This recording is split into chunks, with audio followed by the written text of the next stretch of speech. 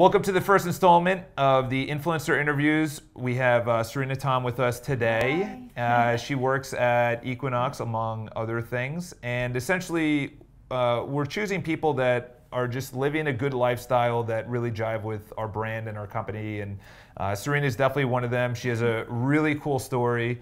I love it because I sort of did the same thing, your corporate life, and then just said, you know what's going on? My sister did it as well. So we'll just get right into it. If you want to introduce yourself and maybe just a little bit about your story and how you got involved and whatnot. Sure. So my name is Serena Tom. I'm originally from Toronto, Canada, and I initially moved to New York City to pursue a career. I didn't know you were from Toronto. Yeah, I'm Canadian. Surprise. I know. Actually, there's another girl in the class that she's Canadian as well. Oh, really? Yeah. Oh, you have to let me know. Introduce her, yeah. So few of us. Exactly. And but I actually moved to New York City initially to pursue a career in advertising and in marketing. And during that period of my life, I thought that's what I wanted. I love the adrenaline. I love the strategy aspect.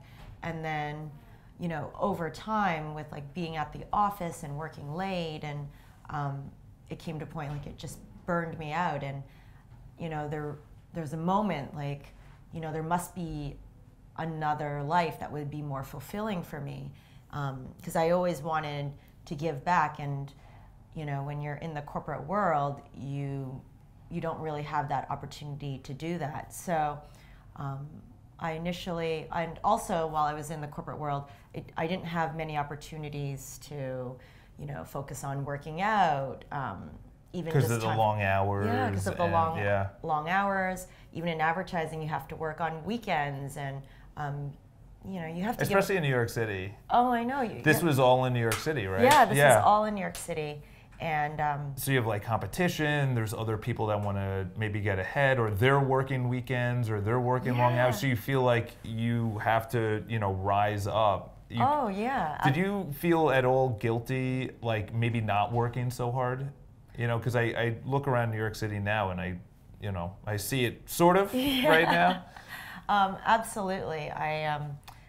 Especially in New York City, you always feel like slightly guilty. Oh, I want to leave work early to go take this class, or I want to leave early to like take a yoga class, or to even have time for yourself. And you know, and it's always hard to find that balance. And what was that one moment? You said there was a moment where you just said, was there like a enough is enough moment where you just said, you know what? Because I guarantee there's some people out there that they're the cog in the wheel and they're doing the day to day. That's how I was at Oppenheimer Funds. Yeah. Was there a moment where you just said, I gotta find something else? Absolutely. So I was sitting at my desk. Oh, this is specific. I like it. Yeah. I was sitting at my desk. I was at an ad agency, and you know, our team had been working for months on this, you know, marketing campaign, and then, you know, we were on a conference call after we had worked on the campaign, and then the client said they didn't like anything that we proposed, and we had to start all over again and repropose a new campaign. And you know, it had taken months of like to get to that point. You know, we gave up. We worked really late. I had to give up a lot of, you know, birthdays. I had to give up not being able to attend, you know, personal events like, you know, baby showers, you know, my friends' life events for this project. And then the client said, you know, they weren't happy, and then we had to start all over. And I sat afterwards. I was like, I can't believe this just happened. Like, yeah. You know. You're at your desk by yourself, or was it the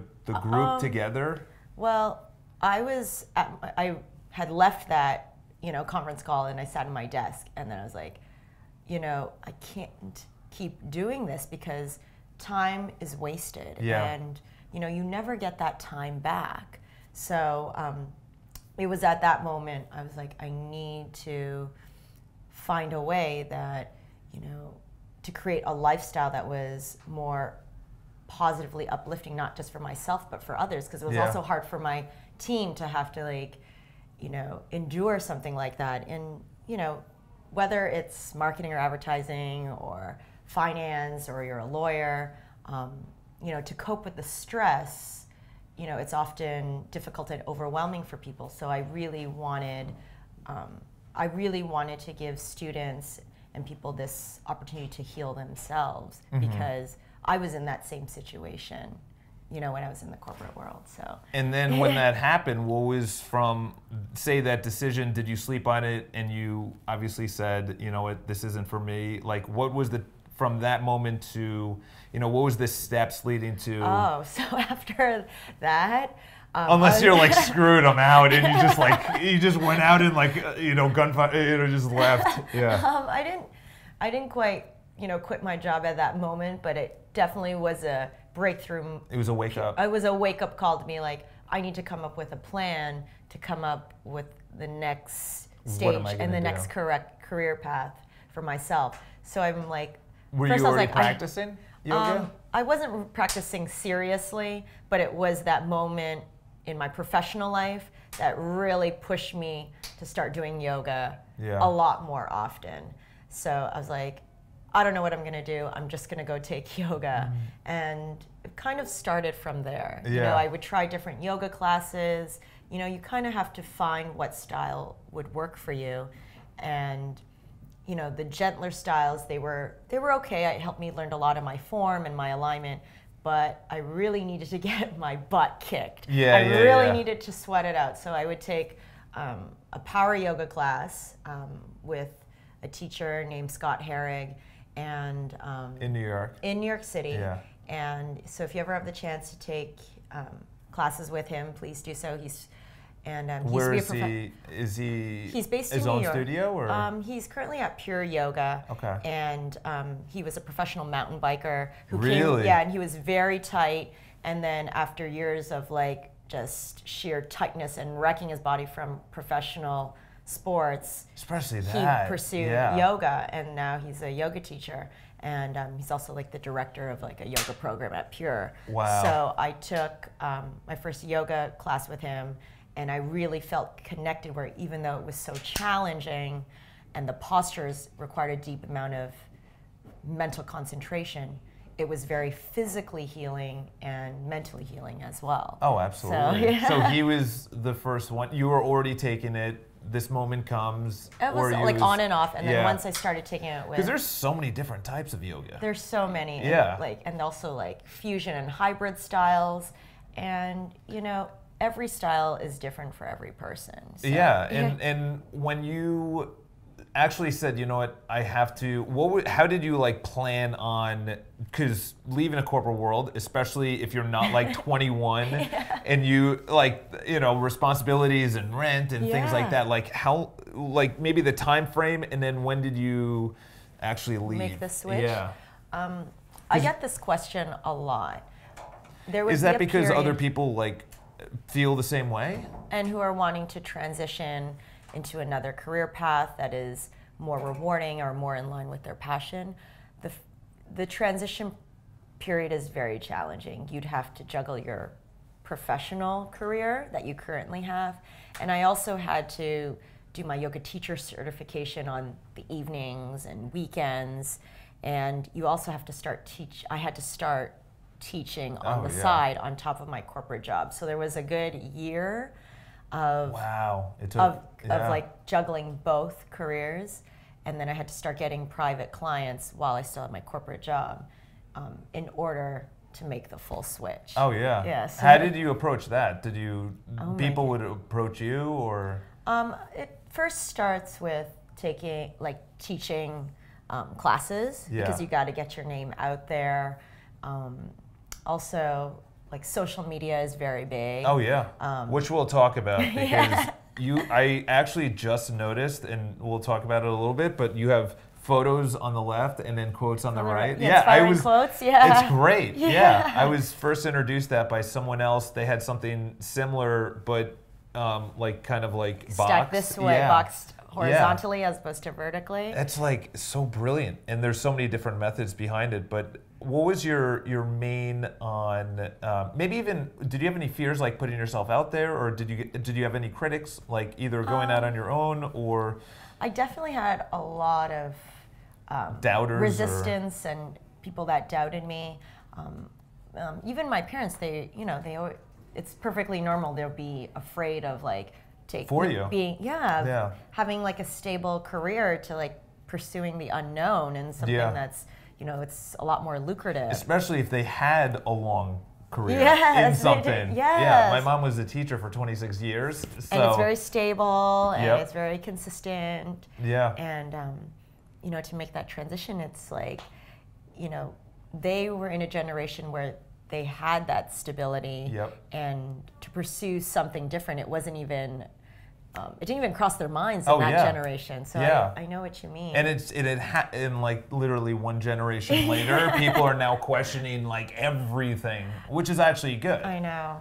I would say, I think a big thing is from a business standpoint, especially if you're going to pursue something that you love, it's the power of a niche market. Mm-hmm. So, for example, there are a lot of personal trainers out there. There are a lot of yoga teachers, and if you kind of just have, yes, you can have a well-rounded background of expertise, but if you don't have that niche, you're kind of just going to be dissolved in the ocean. Oh yeah. So you need to have like a niche of specialization that will really set you apart. So for me, my background is I practice Ashtanga yoga, which is a very physically challenging practice, but it's gradual. I've taken the class. It is definitely physically challenging. And I'm in the front row. Yes. I'm in the front row. So. You work so hard.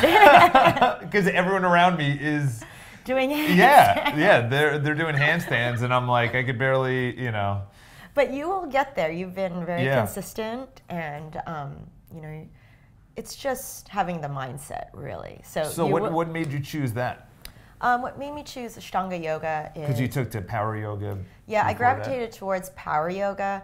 The thing is that there came a point in power yoga, I had plateaued, and I felt like I could do all the poses, but also I wasn't really learning.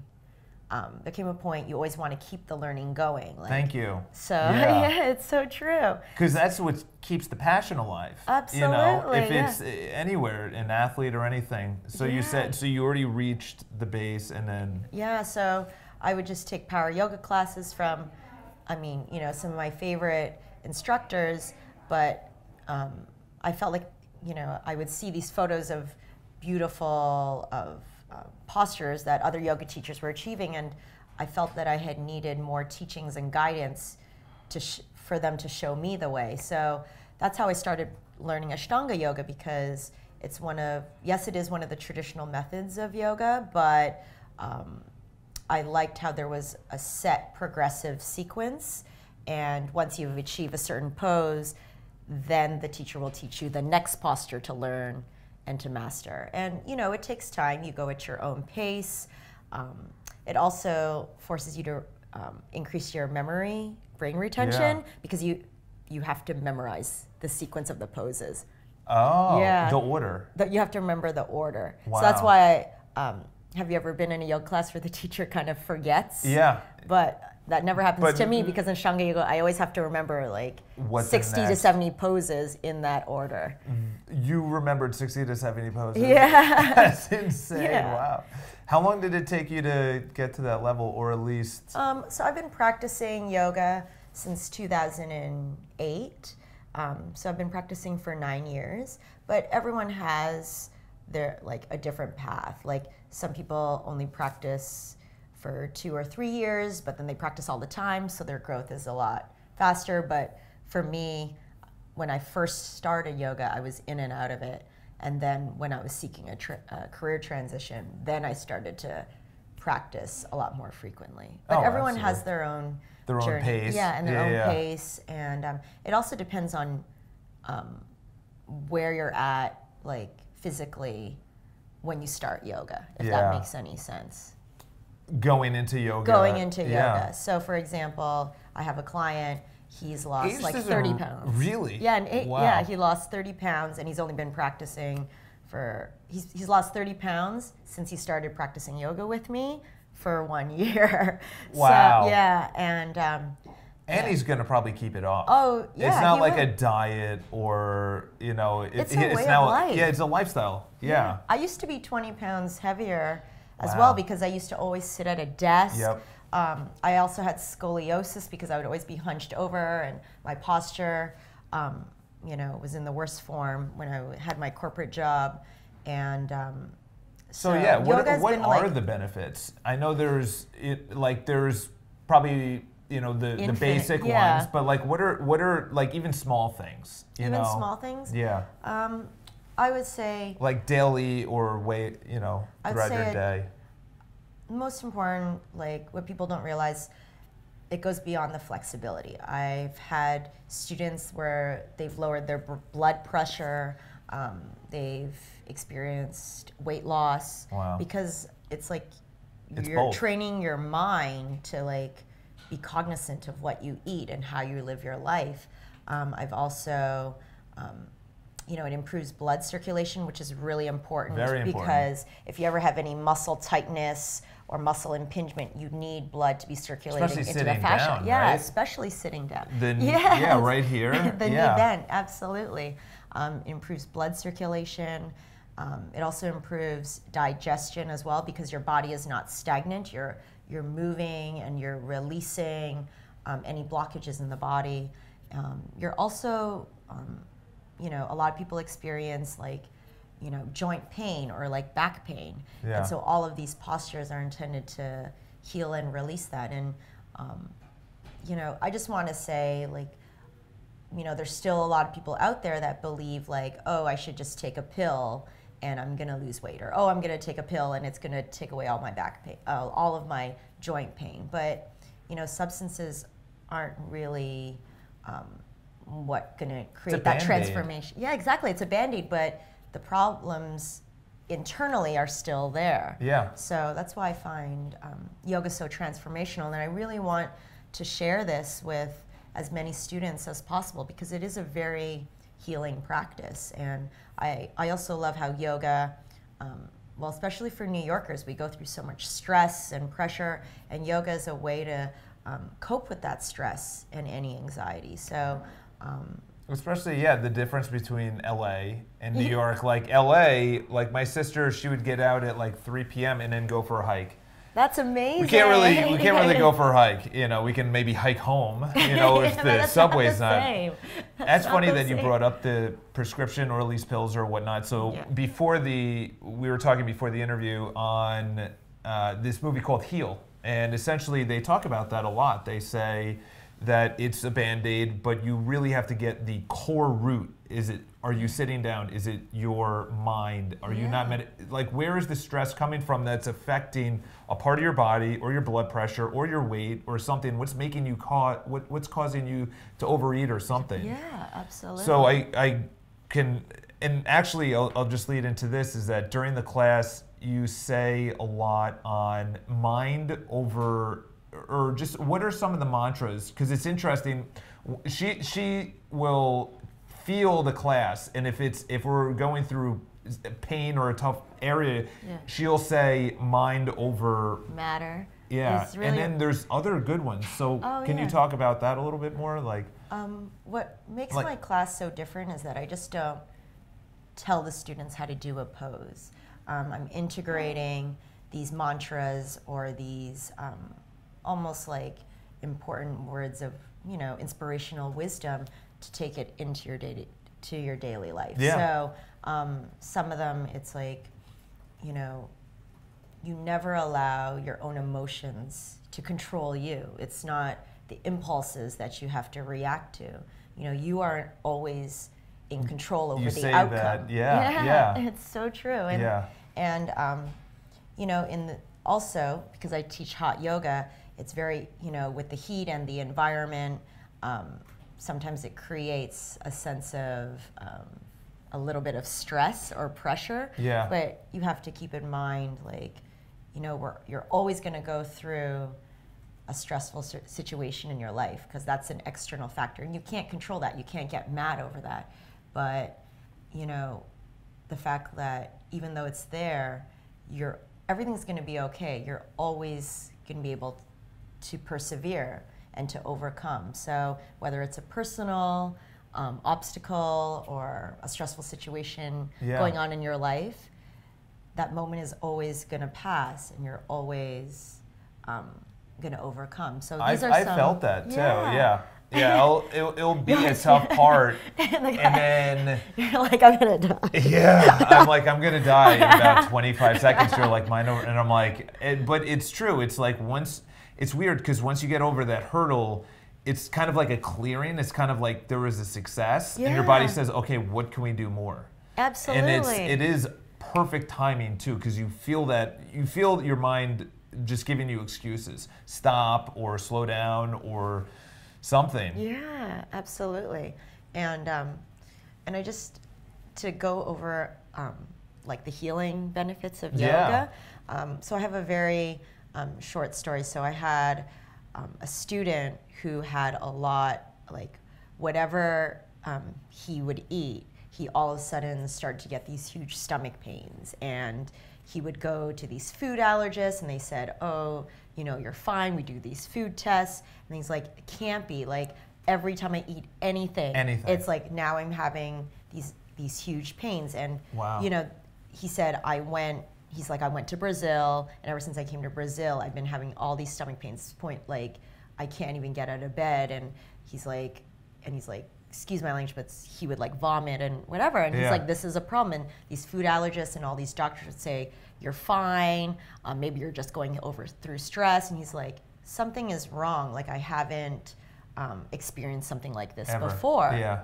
Except, you know, I went to Brazil and then I came back. And then he would go to like all these different doctors, and then finally he's like, I'm desperate. He's like, because I need to be able to eat healthy, I can't sleep, and especially going around all day. And what he went to an Ayurvedic doctor, and to get any type of answers, and then that Ayurvedic doctor said, you know, what is that, by the way? It's a doctor where they specialize in like understanding like the chakras, and it's a form of like alternative healing medicine. Focused a lot on the nutrition, on the individual's current nutrition. And they do integrate the aspects of the yoga philosophy and like chakras, like the energies, and how that affects how you digest food and how you cope with stress. So he went to an Ayurvedic doctor, and the doctor said, well, you know, basically when you went to Brazil, whatever you ate, it had like, it wasn't clean food, so there were like parasites. And when you come back to the city, you know, if you're eating regular proteins, if you're eating like fatty foods, the parasites are eating all those foods. So your body can't digest it because you still have these parasites in so he said, what you have that just sounds painful. It is painful. And so after the parasites eat the food, then it goes into they're eating up your intestines. Oh my gosh. So the only way you can clean the body and detox is if you have to kill the parasites. So he had to change his diet, and he only could eat like vegetables. He literally had to go on a vegan-based diet because lots of water. And lots of water. And then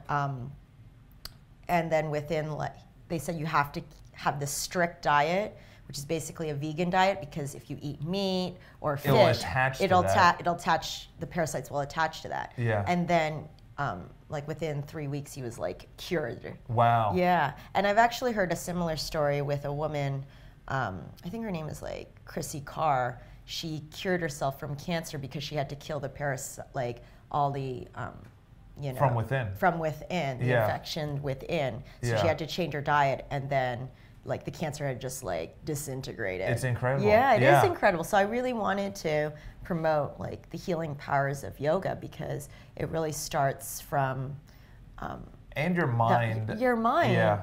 And what's interesting is like when you practice yoga, because you're training your mind to be more in tune with what you're eating and how it affects your body.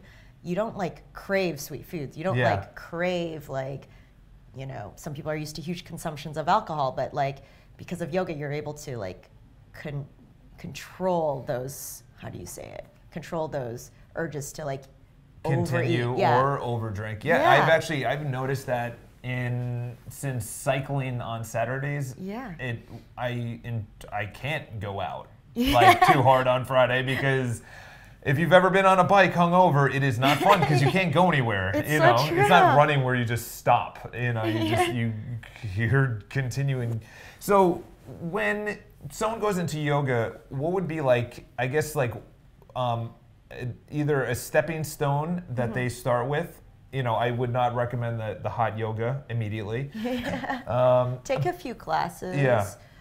Like beginner yoga, slow flow yoga, or alignment yoga in the beginning. And once you feel comfortable with all the poses that they are, that those teachers are introducing you to, then, you know, feel free to try hot yoga or vinyasa. It was the same thing with you. Once you hit the plateau, you're like, what's the next level? Absolutely. What do I do differently? Absolutely. And I think I also want to communicate, like, you want to find that balance of like always continuing the learning without putting stress on yourself to take your practice to the next level. So I know I see it a lot in my class. Everyone likes to do the fun handstands and the arm balances, and they want to get that right that right away.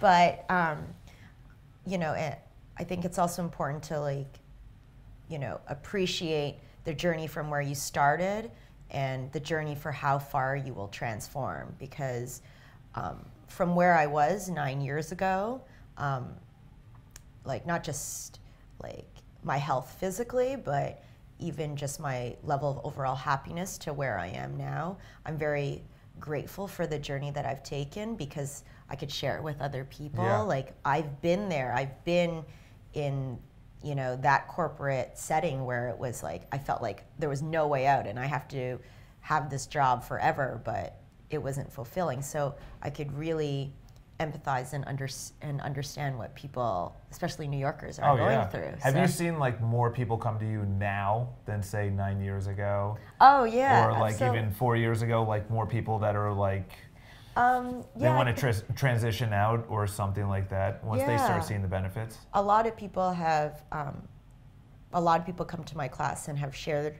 their story, and I'm very honored and very grateful that they feel so comfortable to share their story, because so many people just come into class and leave, you know, which is fine.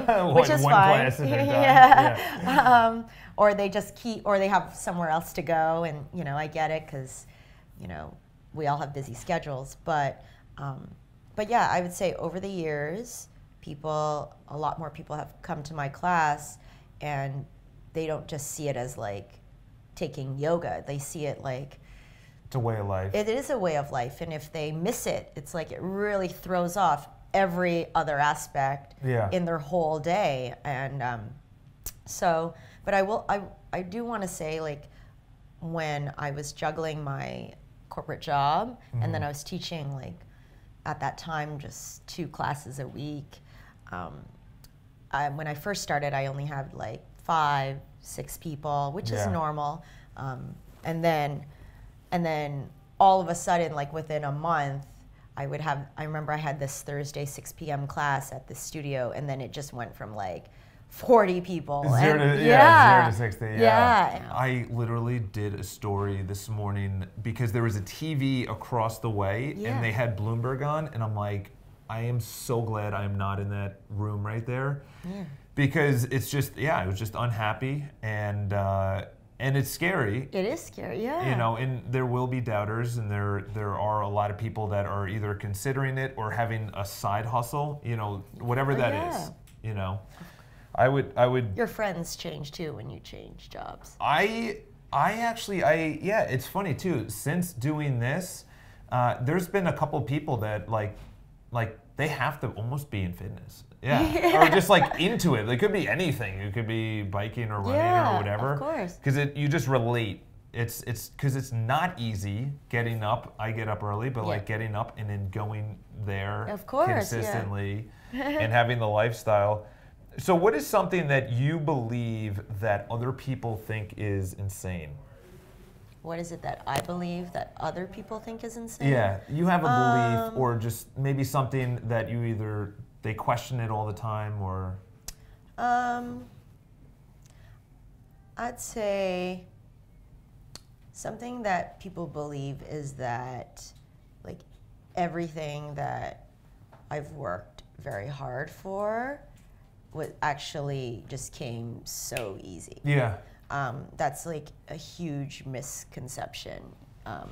I've had to, you know, when I transitioned into like yoga and fitness and wellness, I had to like live off of savings, you know. I didn't have my parents to just like be there to like, you know, kind of like sweep me under and like give me everything. So I think the biggest misconception is like it was where overnight. I am. Yeah, and that it was overnight, that that it was just like given to me, and like, oh, that I want, you know, like from developing a website to having these retreats, it's just like, you know, I'm not a like a trust fund kid, you know? It's like this.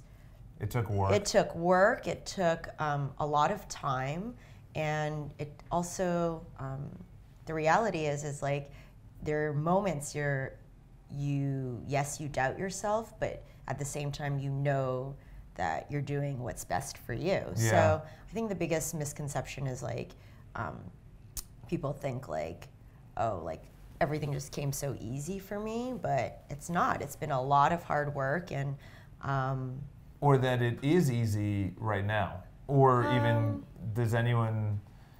I would say it's always. I think it's easier now that I've been established in the yoga industry for so long on one end, but at the same time, getting to the next level is like something that... So what is next?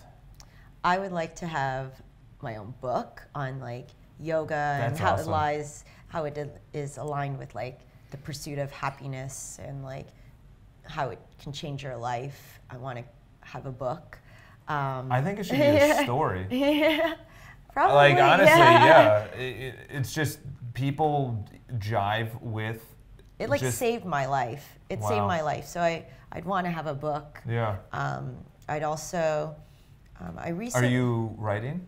On the side, but I'll probably need an editor to kind of like refine. Yeah.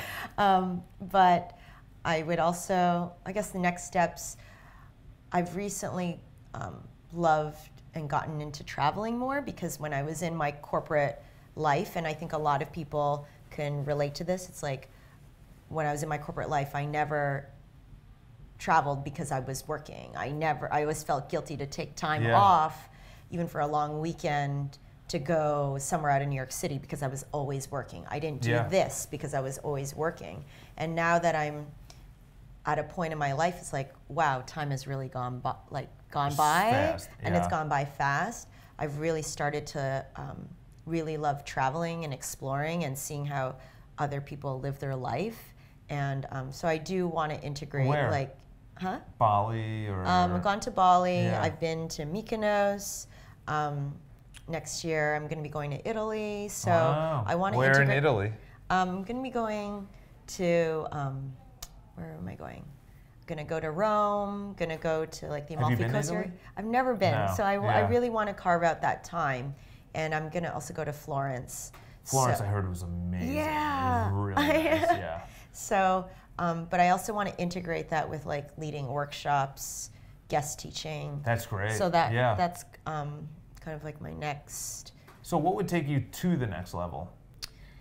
To the next. Definitely a book. Yeah, definitely a book. Yeah. Well, in terms of the touring, I'd say it's going to have to start like branching outside of New York City, like teaching, like guest teaching in California, guest teaching at another Equinox at another location, because I know they're like expanding. Outside of New York. Outside of New York. So that would be kind of like the next steps for me. Yeah. I've heard like that's very common among like yoga teachers. Like first you have to branch out of whatever current city you're in. So in this case, Yeah. New York and start Or teaching even just Florida. the studio. Yeah. Branch out of the That studio. too. Yeah. That too. So. Would you say the United States is probably one of the biggest consumers or for yoga? Yeah. Definitely, it's Where else become do you very hear it? popular. It's definitely become popular in United States, although, you know, in areas where they're not Australia, it's very big. Actually, even in Asia, when I Really? was in Bali, I was really surprised that more people have like memberships to yoga studios as opposed to gym memberships. Yeah. So, And in Tai Chi, right? yeah, and Yeah. in Tai Chi as well.